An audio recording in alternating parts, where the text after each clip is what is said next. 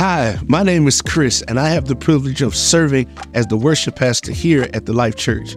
Here at TLC, we exist to impact culture through the innovative presentation of Christianity through inspiring people to live a better life, and we are so excited that you have decided to watch from wherever you are tuning in from. If you haven't already, please be sure to like, comment, and subscribe. We believe that God has a word just for you, so get your notes ready and let's jump into today's incredible message. Don't miss the door. I don't know about you all, but any car that I have driven over the last several years, there is an essential feature that it must possess. It must possess the ability for my phone to connect to the car. I could not imagine getting in the car and my phone not having the ability to connect to the car. This is essential for many of our lives because we know we love to continue the conversation while in commute. Some of us even know we've said this just this past week. You're talking to somebody or you're about to talk to somebody and you'll be like, let me call you when I get in the car. Because we love the idea that even in commute, we can still get a call. It's with this in mind that we have to look back at the history, because while this feature is available for all of us, this was not always the case. That the origin story of this particular feature in vehicles started with in 1910. There was a couple who was not even American, and they were going on a cross-country trip in 1910. And they decided that if they wanted to stay connected to their family, give them updates on their status, they needed to create something that gave them the ability to remain accessible, to remain connected. And so in 1910, this Ericsson couple, which started Ericsson Telecommunications, built the first device that enabled them to stop on the side of the road to make contact with their family on this cross-country trip. Well, fast forward to the 1980s, this is when it became more widely available. This is when cars started to have the big car phone in the middle of the day. Y'all know what I'm talking about. Some of y'all lived long enough to remember the big phone. I'm talking about you had to pick it up, you had to dial, you had to put it up, antenna had to come out. You know what I'm talking about? This was a major innovation in the car industry. But watch this. It was important to understand that we were not the original target audience. That originally it was for business owners and business leaders who felt as if they were missing calls, they missed the opportunities that could have changed their life. And so they said, we're gonna target these people who said missed calls are ruining opportunities of a lifetime. Missed calls are making me miss seasons and windows where everything could shift in my business or my organization. In other words, they could not stand the idea of being disconnected. And I started to wonder how often in our own lives, in our own journeys, in our own commute to the purpose of God in our lives, are we satisfied with seasons of being disconnected? Come on, let's be honest. Some of us couldn't stand being disconnected from others. We take calls all the time, every ride, every drive. But you've lived a whole season not taking a call from God. You traveled from one thing to the next thing, to the next thing, to the next thing, and each place you've shown up, been like, man, I would have never went there if I would have heard God. I'm gonna make 12 of y'all mad. You would have never ended up in those last 2 relationships. If you would have been connected to the call of God. You wouldn't have took that job. You thought that job looked cute. And then you got there and was like, these people crazy. And if only I had heard the call of God. And I could go on for days about the things that we go from place to place and the destination to destination. And many times we end up there and say, why is this like this? And it could be because the only place we don't mind being disconnected is in our discipleship. Today, I want to challenge you that if we are going to respond to the call of God, if we are going to not miss calls, but answer calls, respond to God, we need to understand what that means. Now, I want you to understand what's happening in the book of Isaiah. Isaiah is a prophet, but he is talking to God in this particular passage. And I think we love the idea of being called. Prophet Isaiah says, the Lord calls out, who shall I send?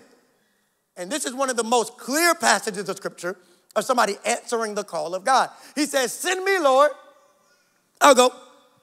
Now, this sounds good. Like a lot of times when we read the Bible, we love to put ourselves in it as the ideal character. Come on, let's be honest. We'd be like, I would be Isaiah.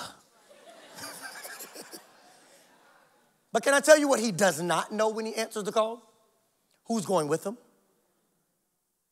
He doesn't know what the task will be. He doesn't know every turn, every twist. He doesn't know the final destination. He just knows I'm saying yes to God, and I don't know what the journey will bring. I just know that if he called me, he's going to be with me. And can many of us be honest? We're cool with answering God's call as long as he gives us preferred details. God, I'm cool with saying yes, but who the people you sending with me? Because if my people can't go. God, I'm cool with saying yes to your call, but what's the profit attached to the job? God, I'm cool with it, but what's the promotion going to look like? And if many of us be honest, we often filter our yes through details that we demand of God that we may not have when he asks us, will you say yes? It's with this in mind that we need to understand, what does it mean to answer the call? I want to teach a little bit today because I want us to understand this in its totality. The answer the call, the definition I want to give you today about what it means to answer a call is this. It means a person is following the instruction of God, hear me, for themselves, others, and their unique assignment. That's it. What does it mean to answer the call of God? It means you are following the instructions of God for yourself, for others, and for the unique assignment you have been called to. This is important. You are following the instruction of God because it is one thing to hear instructions. It is another thing to follow them. Okay, 2 amens and a clap. Okay, let me talk to y'all over here. Y'all need this word. If you have children, you know this to be true. That there are very often times where you know you were clear in your instruction. And then you walk by their room and say, I know what I said, but what I see doesn't look like they followed my instruction. Can I ask you a question? If God were to look at your life, would he say, you heard me and you listened? Or would he just said, you like talking? Come on, everybody got one friend. Somebody say one friend who want to be on the phone just to talk. You know they're not going to do nothing with the wisdom you give them. You know this is an hour of just exercise. Because it's easy to hear.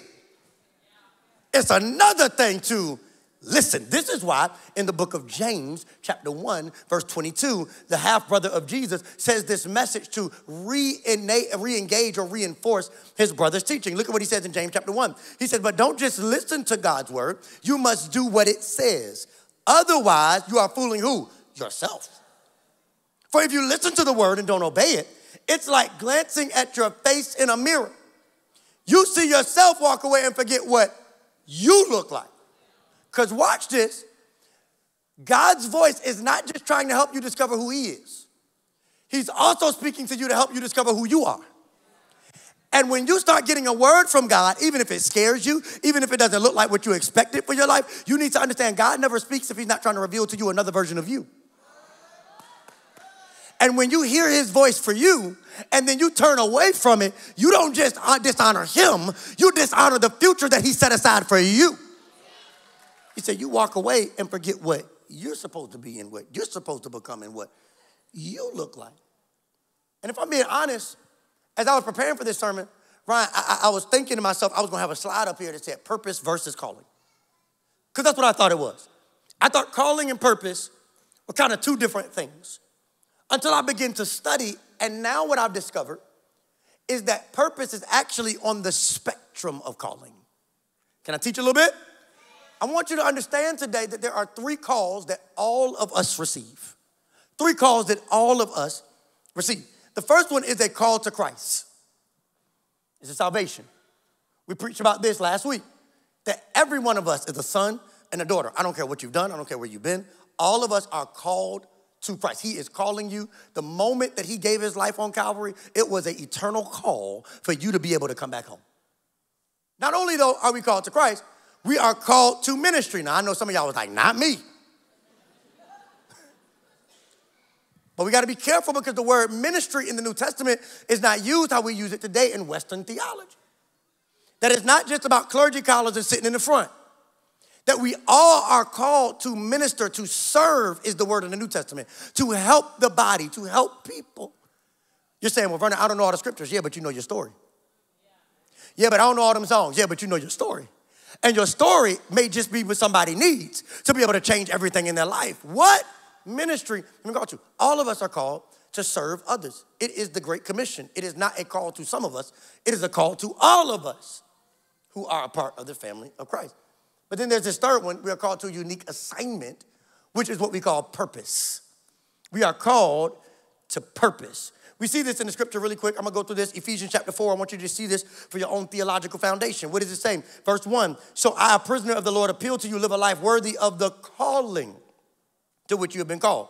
That is, do what? Live a life that exhibits character and courage and personal integrity and mature behavior. Somebody else there, I need to send this text message to a friend. Just be like, mature behavior, baby. We growing up. We growing up. Look at verse 4. There is one body of believers in one spirit, just as you were called to one hope when called to what? Salvation. So that's the call to Christ. Then the Great Commission tells us we're called to ministry. And then in verse 16, I love this, Ephesians 4:16, he starts to tell us between 11 and 16 the various gifts that he gives to the church, the different ways in which we all are uniquely put together. And then look at what he says.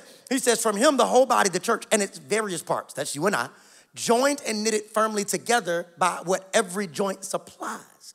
When each part is working properly, causes the body to grow and mature, building itself up in unselfish love. Here it is. He's saying that every gift that God has placed inside of you, the anointing he's placed on your life, the unique quirks that you don't even like, that you don't understand yet, every part of you, the various parts of all of us work together to express love to the body, to express love to each other. Watch this. This is why you have to be careful taking instructions from other people's insecurity. Because if you're not careful, you will take instructions because some people will be intimidated by your awareness of your giftedness. Come, hear me. Just because you're aware of how you're gifted does not mean you're arrogant. It means that you have enough awareness to know that, baby, I'm just doing what I've been called to do. And when you are aware of your call, you show up in the best version of yourself and you express love to the body. This is why the enemy wants to shower you with insecurity. Here it is. Because if you stay insecure, you're busy trying to develop somebody else's gift while neglecting the one he gave you, and the body suffers. You are called, uniquely called, gifted. God has placed something on you and in you, and we need you, not somebody else, to show up. What is he giving you? What has he called you to do? How has he called you to show up? Now, here's the problem. Can I tell you the problem? Somebody say the problem. Here's the problem. Here's the problem. I want to paint attention for you. Here's the problem. The problem in culture right now is that we think the most important thing to discover is purpose. Make somebody mad today. Look at social media. Look at modern media. We will buy a book about purpose. We will share a video about purpose. All of us want to discover our purpose. And there's no problem with that. That is one of the calls of God. The danger is we end up checking the first box, salvation. And then we want to skip over ministry. I'm not called to that. So I can arrive at purpose. So we devalue being called close to Christ. So we say, let me jump to being used, but I haven't been close. And then we say, well, I don't want to serve other people. I don't want to show up on Fifth Sunday. I don't need to be on a dream team. Because that doesn't take a unique gift. That's all of our responsibility. And we say, but let me just get to the thing where God uses me uniquely. And we got to be careful because time and time again, if we're not careful, we will find ourselves trying to build our purpose, but missing out on who and what God has called us to first. You ever met somebody? You ever met somebody who got a new thing and then they forgot about all the old things? Come on. All right, let me just talk to 12 people real quick. Okay, let me show you how this showed up in Scripture. Let me show you how this showed up in Scripture. 1 Corinthians 1. This is what Paul writes to a community. He says this. He says, remember, dear brothers and sisters, that few of you were wise in the world's eyes, or powerful, or wealthy. Here it is. Just stay on 26. When God called you. He was like, you want all that when he called you. You want hot when he called you, right? And we all know people like this. We all know people like this. Like they get a new thing and then they forget about all the old things. Like they get a new pair of shoes and then they act like they're the only shoes they got. Come on, like you know what I'm talking about. They get them new J's or they get them new shoes and then every day they finding a reason to wear that. Like, can I be honest with y'all? I am he. I ain't scared of y'all. I just got this new pair of Adidas recently, some Yeezys, and I've been wearing them crazy. I done wore them to the gym. I wear them to the mailbox. I wear them to the back to school night. Y'all laughing. My wife is weak right now because I wear these shoes to death. I have completely forgotten that I got a closet of other shoes. If I get a new thing, you best believe. I get a new blazer, every suit is going to match that blazer. Pair of jeans with the blazer. Because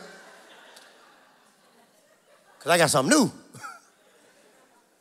And it's interesting because often in our lives we get something new and we forget what was and what got us here. And so you get the new opportunity, but you forget the relationship that guided you to it. You get the new level of influence, but you forget the wisdom that helped you sustain the last level of influence. And I'm trying to help somebody understand what Paul was trying to help them understand. He said, hey, God is going to use you. God is going to give you purpose. God is going to give you opportunity. God is going to give you influence. But be careful. Because very often what can happen is God gives you a new season and a new thing and new purpose. But then what happens is you start moving in purpose and then you forget the people who you needed to get there, you also need on the other side. You still need accountability. Hello. You still need wisdom. Watch out. You still need friends who tell you the truth. Here it is. And just because you got new friends on the other side of that door doesn't mean the old friends can't help you sustain your character on the other side. You need not forget that before he called you, you weren't all that. Look at what he said in verse 27. Instead, God chose the things the world considers foolish in order to shame those who think they are wise. He chose the things that were powerless to shame those who were powerful. God chose things despised by the world. God chose you when they didn't like you. God chose you when you didn't have all the degrees. God chose you before you had all the money. God chose you before they affirmed you. God said he chose you even when you might have been counted out and used you to bring something to the world that's important. Here it is. This is what verse 29 says. And as a result, no one can boast in the presence of God. In other words, God didn't do all of this because he just wants to take you from here to there. He did it because he wants to use you in new environments and new seasons and wants to evolve your purpose in every season. But you can't forget about who brought you to that place. And if we're not careful, purpose only becomes a problem when we misplace priorities. Purpose only becomes a problem when we misplace priorities. I'm about to talk about for these last 20 minutes, all the ways you start to find your purpose and become all that God has called you to be. But for these first 20 minutes, I just want you to understand that if you get purpose right, but you get priorities wrong, you're in a problematic place. God is still the priority. Watch this. That who I am always comes second to who I'm created for. Who I am, what I'm doing, all that he's called me to comes second to who I'm created for. And the tension of this text in Isaiah and the tension of every call throughout Scripture is this really simple truth that we have to cling to today. And it's this, that if you have the ability to answer calls, you also have the ability to ignore them. So you got to be careful not to ignore calls of God. I don't know if anybody on their phone loves the do not disturb feature. Some of y'all love it too much. Come on. Some of y'all hands went up quick. Be like, thank you, Lord, for that. My God. I was looking at my phone the other day, and I was looking at all these focus features that I have, and I just put an image up on the screen, and this is my phone. This is my literal phone. Like, these are the settings I have when I want to focus. I have a general do not disturb, and I got personal. Then I got one that's just for study, driving, work, sleep, and then you can add a new focus. And I got real convicted. Can I tell you why I got convicted?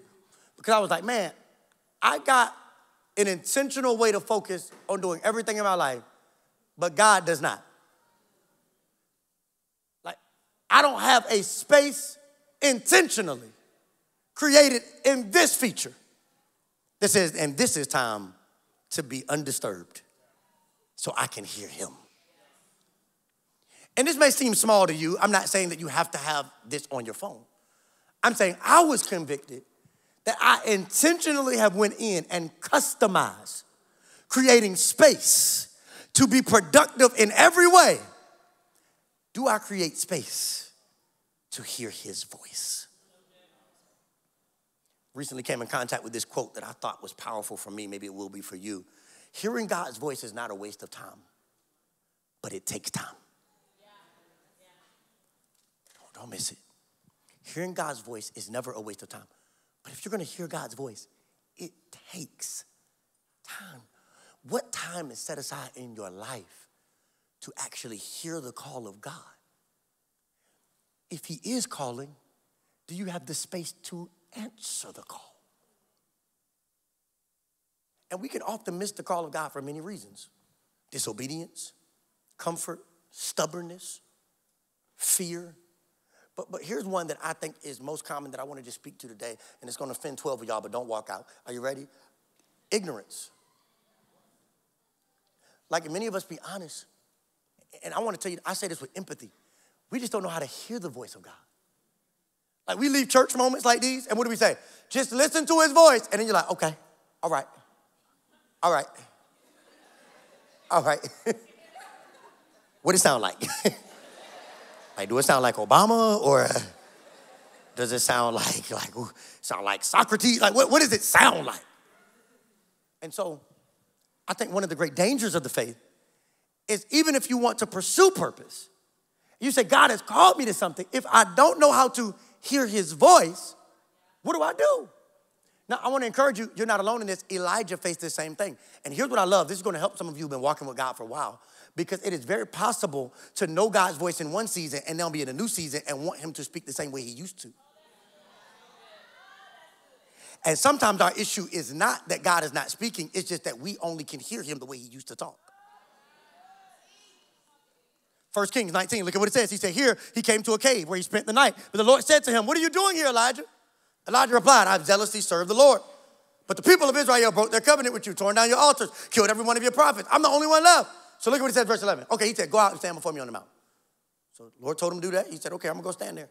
Then it says, the Lord passed by. Now, I want you to see this. I'm going to just summarize this really quick. There was a windstorm. He was like, that must be God. He was like, nope, not him. There was an earthquake. Must be God, not him. There was fire. Must be God, not him. And then it said there was a sound of a gentle whisper. That was the moment Elijah knew it was the voice of God, which means it is absolutely impossible for God to be speaking, but you to be confining him to a previous way that he got your attention. Sometimes he roars loud, sometimes he's quiet. And with this in mind, that I believe that there are 7 languages of God. This is taken straight from a book. I want to encourage you to get it. It's been helpful to me, by Mark Batterson, called Whisper. And he talks about the 7 languages of God, the 7 ways God's voice shows up in our life. I want you to write these down, because it is very possible that God is speaking to you. He's calling out to you, and you're just missing his call because you've only known one way. Here's the first one. The first language of God is Scripture. Somebody say Scripture. Scripture. This is important. Scripture is the first language of God, and it is the primary language of God. Why? Because we don't just read the Bible reads us. That the Bible is the eternal word of God. It is the voice of God speaking out to us from generation to generation, and it is consistent, and it is the way in which God has always talked to his sons and daughters. It is living and active, the Bible says, as sharp as a two-edged sword. It is constantly speaking to us. I love what Charles Spurgeon says. He says, a Bible that's falling apart usually belongs to somebody who isn't. I'm going to say it again. Y'all missed it. A Bible that is falling apart usually belongs to somebody who isn't. That when you are in Scripture and you are in God's word, it gives you a foundation and a stability that when the winds blow and the rain comes, it says, man, I would fall apart, but his word is undergirding me. He is speaking to us always through Scripture. And this is the primary language of God. Every other language that we're about to explore, hear me, must be interpreted through Scripture. Otherwise, hear me, you can run the risk of manipulating these other ones to say what you want them to say. But if it is not confirmed in the word of God, You got to come back to the drawing board. Are y'all hearing me? Scripture is the first language. Here it is, second one. Desires is one of the ways God's voice shows up. I'm going to go through these quickly. I think I'm going to do a whole Bible study on these coming up soon. I'm going to make sure we do something with this. Desires.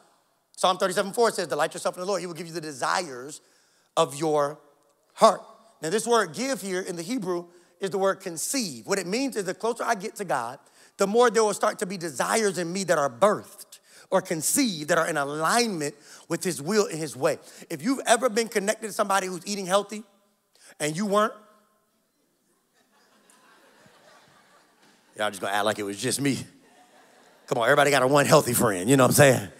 They be like, you wanna try this? Nah, I don't. Actually, but I'm here. Let's go for it. But if you've ever stayed consistent, and if you've ever been faithful, and you've ever started to see the fruit of healthy eating, you start to have a desire for things you did not originally have a desire for, because as you grow closer to a lifestyle and as you grow closer to a person, your desires start to shift. And God is saying that part of what happens as you grow close to me is that your desires will start to shift, and your desires will start to become indications that, hey, maybe this is where I'm calling you to. It's important to understand. You may say, hey, man, I joined the church and I never had a desire to serve on a dream team before. But now as I have gotten more connected, now I have a new desire.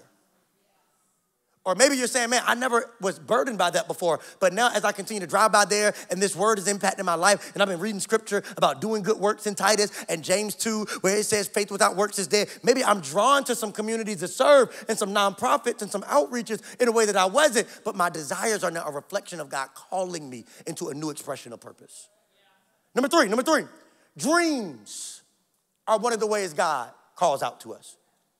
Now, some of you have dreams at night, and I want to encourage you. Maybe you're saying, man, I'm a dreamer. I dream in the middle of the night, and I can sense God speaking to me. And I want you to wake up, and this is important to journal those dreams, right? Some of us don't know what to do. What do I do if I'm dreaming, and I feel like this dream is more than just what I ate last night, but it's something significant, right? Okay, what is this? Wait, you wake up, you journal that. No matter what time, here it is, this is really key. No matter what time God wakes you up.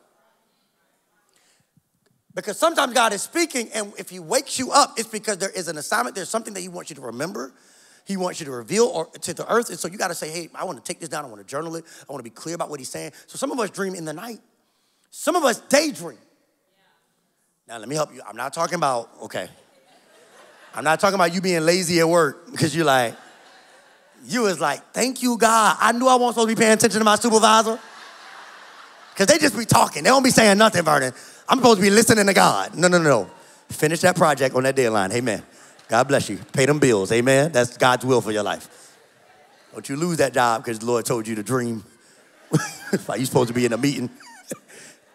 No, what happens here? There are dreams in your heart that you just can't let go of.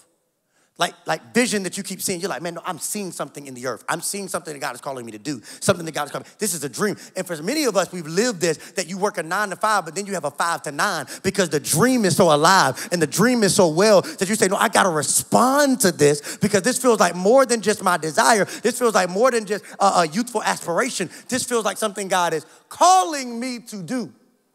Right? You got to respond to the dreams of God, sometimes the call. Here's another one. Here's another one. Then you're not going to like this one. Tap your name on the leg. Say, you're not going to like this one. You're not going to like this one. People is one of the ways God calls out to you. I knew y'all weren't going to like this one.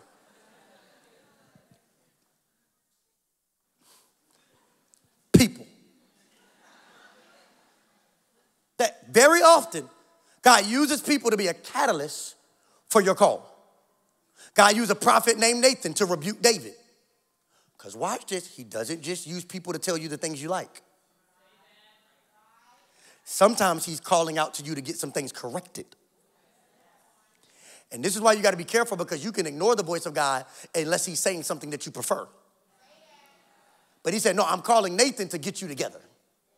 Watch this. He used an uncle named Mordecai to exhort Queen Esther. He used a spiritual father named Paul to encourage Timothy. God wants to speak to others through you, but don't miss this. He also wants to speak to you through others. That sometimes we are missing the call of God because here it is. We have too much pride to let people speak into our life. that we have not cultivated enough humility to let God speak through people. This happened to me firsthand. Some of you may know, but maybe not all of you, that prior to us planting the Life Church, my wife and I had the privilege of being youth pastors at a church in Moseley, Virginia called Spring Creek Baptist Church. And it was an amazing season of our life. We were recently married, and we spent the first 5 years of full-time ministry in that church. But the way that came about was so unique. I had a friend who knew the vice president of the psychology department because she was studying in psychology. And not only was the pastor of that church a senior pastor, but he was a psychology professor at VCU. So she says to me, I don't even know I'm going to meet a pastor. She says, hey, I want you to come and meet my mentor, so come to his office. So we went, and I introduced myself to him, and he found out I preach. And so he said, you preached a sermon last week? I said, yeah. I told him about the sermon. And then he said, oh, you going to preach that in my church this Sunday? I said, no, I'm not. I got plans. He said, okay, cool. The next day he called me again. He said, hey, you clear your plans? I said, no, I just met you. I'm not doing that.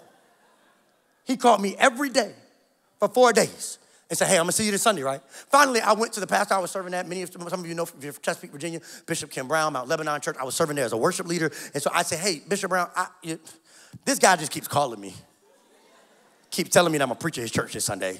Are you cool with it? He said, yeah, you should go, you should do it. So I went, I preached at his church. Then he said, hey man, we got New Year's Eve coming up. I think you should come and you should co-host New Year's Eve with me. I said, okay, cool, sure. So I came and did that. And then he said, hey man, you're gonna be my youth pastor. I said, no, I'm not. I ain't apply for no youth pastor position. He said, no, you're gonna be my new youth pastor. And he called me and kept calling and kept calling and kept calling. Watch this, because he saw something in my purpose and in my potential and in my future that I could not yet see in myself. And if he stopped calling, you may not be sitting in the Life Church today because I didn't see this, but he saw something before I did. I'm trying to help you to understand today that sometimes you will experience a call through people, that they're helping you to see the next version of yourself. People. Okay, I'm gonna go through these next two real quick. You also experience the call of God, watch this, through promptings. Isaiah 30:21 says, whether you turn to the right or left, your ears, a voice will be behind you saying, this is the way, walk in it. What Isaiah is saying is that the Holy Spirit will often guide you. It will nudge you. Here's what I love to think about it as. Scripture is a map, but the Holy Spirit is our guide. Sometimes you're following the word, you're following people, you're following instruction, but you're like, man, I need a nudge. I need a spirit to prompt me to say, hey, have you ever like text somebody or call somebody and say, hey, I just felt led to check on you. And they said, man, I really needed that. That's what we consider a prompting. I feel prompted to stop here. I feel prompted to call this person. And you need to respond to the prompting of the Lord. Sometimes God is trying to get your attention and call out to you through a prompting. All right, here's number 6. Here's number 6. Oh, you're not going to like this one either. Ooh, I'm going to go talk to y'all over here. Y'all look real nice. Here's the 6th one. This is the way God calls out to us. Pain. Like God sometimes calls to us through our pain. C.S. Lewis says this. He says that God whispers through our pleasures, but he shouts through our pain. Now hear me. I don't want you to have an improper theology today. I am not saying God causes the pain. What I'm saying is that very often pain can be a conduit for us to be more inclined to hear his voice. Because how many of us can testify to the fact that when everything is going good in life, we get a little busy for God? And when everything is ideal, we might not be always listening for his voice. But when things get hard and when things start hurting and when pain appears, we start saying, God, where are you? God, what are you doing? And our ears begin to open up to his voice in a unique way. And what I'm trying to tell you today is that the pain may not be caused by God, but God will come into the pain and have a conversation with you so that you don't lose him when you're going through the valley. He will say, daughter, son, I know I'm with you on the mountain, but baby, I'm also with you in the valley. That in pain, we can hear the voice of God. Why is this important? Because sometimes it's in pain that purpose is discovered. Many of you know I'm a former cancer patient, 2 tumors, 14 surgeries, 3 years of chemo. He told me I would die 3 times. It was in some of my pain that I found some of my purpose. I wouldn't wish it on anybody. But it was in those moments when God showed up that I learned things about God and about myself that I never would have discovered if I didn't invite his voice into the pain. Here's the last one. The last way God calls out to us. You ready? Last way God calls out to us. is through doors. Somebody say doors. Say doors, say doors, say doors. That he opens doors. Revelation tells us that he opens doors that no man can shut. But here's what a verse also says. And he shuts doors that nobody can open. Some of y'all ain't read the whole verse. You was like, that's the part right there. He opens doors that no man can shut. And shuts doors that nobody can open. What am I saying? That he's the God of closed doors and open doors. Do you trust him with both? Because sometimes you will close the door because you wanted what was on the other side, but if you got there, you recognize, I really didn't want that at all. But he also opens doors. And here's what I've come to find. This is why we got to be careful with doors. Because God can open them, but there are different ways to enter them. And very often, if many of us be honest, we talk about the power of exits, but we don't talk about the principles of entry. That there are different ways to enter different doors. And you saying, Vernon, I want to pursue my purpose. I want to go to the next level. I'm hearing God's voice through a door that is open, an opportunity that is shown itself. Okay, here's what I want you to understand. There are different ways to go through the door. And there are three primary doors that show up when you are pursuing purpose. Here's the first door. The first one is a locked door. Somebody say locked doors. The locked door, watch this. If you're going to get in it, if you're going to go through it, you need keys. In other words, you need principles that open the door. What are principles, Vernon? Okay, I'm glad you asked. You need the word of God. You need wisdom. Some of you have been standing at a door and you're mad at God that it didn't open. He said, I'm not going to open it until you take wisdom through with you. Because if you don't go through with wisdom, you're just going to mess up what's on the other side. And so for some of us, we're saying, why won't this door open? God called me to it. He said, but I'm not going to let you through it until you take wisdom along, until you become more humble, until you let pride go down so that I can show up. He says, what are you taking through with you? For some of us, here it is. The Bible says some things only come by prayer and fasting. It's a principle. So the door might not be opening, and could it be? It's because you haven't put in practice the principles, the keys that open the door. Locked doors, locked doors. Watch this. Not only do we see locked doors, I love this one. We have revolving doors. My kids love revolving doors. You know, I go to restaurants and they play a game. Like they try to figure out how many of them can fit in the revolving door at one time. They try to jump in like it's double Dutch. You know what I'm saying? Like, ooh, the revolving doors. And if you know anything about revolving doors, they work, but only if you jump in at the right time. I'm trying to help you today. Because some of us have been frustrated with our season, and it's because you jumped in too late. Or you could have jumped in too early. And this is why Holy Spirit being a God is so critical. Because if you jump in a season prematurely, watch this, you show up unprepared for the promise. So you got great ideas, but you don't have enough emotional intelligence to deal with the people and personalities. You got in there, but your patience wasn't ready for the promise. You got in the role, but your disciplines weren't ready for the pace. And very often, we get into a next season of purpose and potential, but because we were so ready to get there, we jump ahead of God. But then there's also the danger of missing a season. We jump in late, and when we jump in late, watch this, we end up with regrets. Come on, anybody ever been here before where you're like, man, I should have responded to God. I should have answered the call. I should have said, here I am, send me. But if I'm being honest, I was afraid. And so insecurity kept me on the other side of the door. Fear kept me on the other side of the door. And now I'm frustrated because I'm seeing others walking in promise and purpose in a way that I could have. But I let the enemy's strategy get in the way of me jumping in at the right time. Can I tell you what I love about God? He's a redeemer, though. And so even if you missed the door in the last season, that thing is going to come back around. And baby, I declare somebody to say, I'll be ready when it comes back around. I won't miss it a second time. Yeah, I was scared last year, but if it comes back around, I'm jumping in. Yep, insecurity got me the last time, but I'm going to jump in this time. That I refuse to allow the purpose of God to pass me by. I'm jumping in. Here's the last thing. You have automatic doors. I love these. I see them at the grocery store. I see them everywhere. Automatic doors work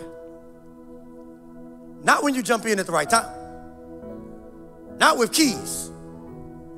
But Brittany, automatic doors work when you just get close enough. I ain't got to do nothing. I just got to get there. I ain't got to figure it out. I just got to get there.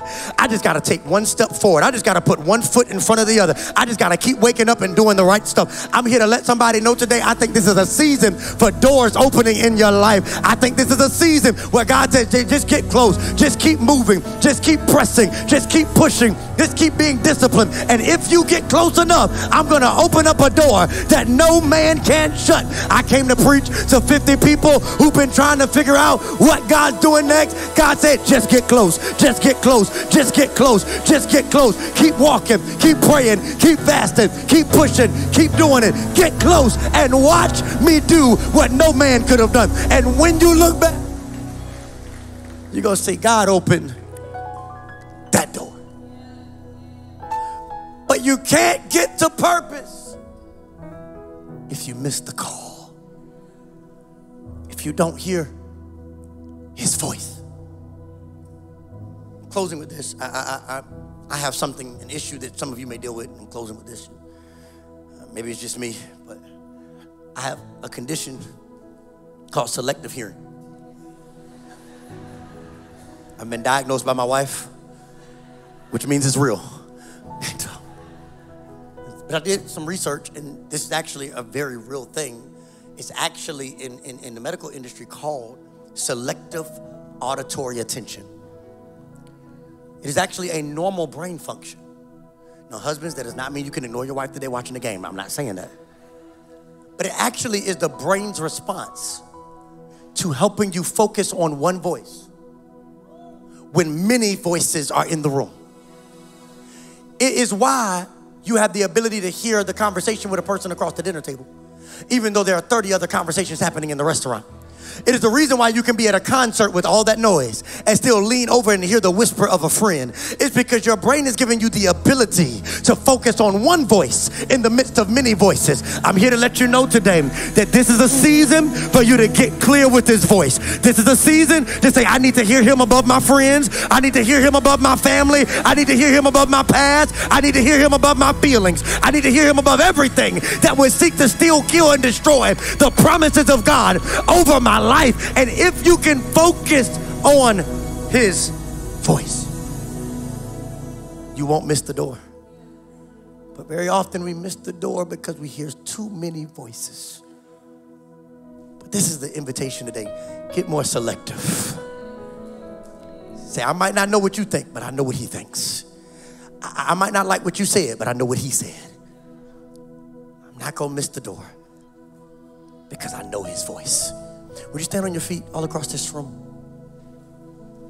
I want to pray for you really quickly. Maybe today you feel like you missed a door in the last season. Maybe you feel like you missed a season or a window. Maybe you feel like you're on the cusp of something new. I'm pursuing my purpose. I'm discovering who God has called me to be. And I just want to invite you today, whatever that looks like, it's time to respond. For some of you, respond is going to look like getting in and pursuing purpose. They just finished week 1, jump in. You say, man, I got to get caught up because that's where I'm at in my life. For some of you, you might be saying, man, I'm just insecurity and fear have really robbed me of jumping in at the right time. But no more. Whatever that may be, I want you to know, God is still calling. He cares about you. He loves you, and he's ready for you to respond. And there's one other thing I want to offer you today, and that's an invitation to the call of Christ. It's the first call we talked about. It is the most important. I want you to achieve purpose. I want you to do all that God has called you to be. But the first thing I want for each and every one of us is to receive and answer the call to Christ. So if everybody could close their eyes for 30 seconds. If that's you in the room today, you're saying, God is calling me. Maybe you feel like, man, I've been imperfect. I haven't gotten it all right. Can I tell you something? That's okay. That's okay. Because the church is not a bunch of perfect people. It's a bunch of imperfect people who found a perfect God. Maybe you're saying, man, I made a lot of mistakes in my life. There's no way God would want me. I'm telling you right now today, he does. He loves you. That's why the Bible tells us he gave his only son to die for our sins, our struggles, and mistakes. So if that's you, you say, I want to give my life to Christ. We're going to say a simple prayer in a moment. Maybe you want to rededicate your life to Christ. You were in a relationship with God, but you say, man, if I'm being honest, I've slid off track. I'm not aligned, but I want to get back on track. On the count of 3, you can just lift that hand in the air. Nobody's looking at you. Nobody's going to ask you to say anything or do anything. You say, I want to give my life to Christ. I want to rededicate my life to Christ. Just lift that hand in the air. 1, 2, 3. Hands are already going up. We see you. We see you. Heaven sees you. Heaven sees you. Heaven sees you. Heaven sees you. Heaven sees you. Heaven sees you. Yes, Lord. Heaven sees you. Now we're going to say this prayer together because you're not alone. And we're one body. So repeating after me, we all say, Lord Jesus, thank you for dying on the cross for my sins and getting up for my freedom. I decide to follow you. I am saved. In Jesus' name, amen. Thank you so much for watching this message here at the Life Church. We pray that it continues to encourage you. We exist to impact culture through the innovative presentation of Christianity through inspiring people to live a better life. And if you would like to partner with us in giving, you can text your dollar amount to 84321 or visit us on our website. Be sure to leave a like, comment, subscribe, and even go check out our other content as well. And don't forget, join us every Sunday online or in person. We'll see you next time. God bless.